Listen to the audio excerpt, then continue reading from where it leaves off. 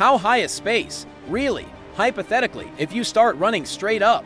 Here's how long it would take to reach different heights. 8 kilometers, 5 miles. It would take you about 45 minutes. To reach this height, airplane cruising altitude approximately 10 to 12 kilometers. You'd need around an hour to reach the height where commercial planes fly.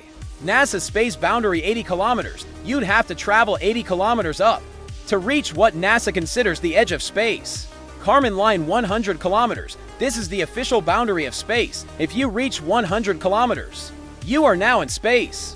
160 kilometers. At this point, you'd enter the satellite zone, where some satellites orbit Earth.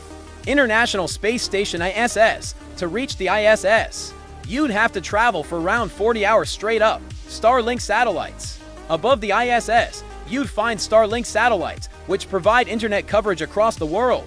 Deep Space Satellite Zone. If you keep going for 146 days, you'd reach the region where Earth's farthest satellites are located. Like, share, and follow for more videos.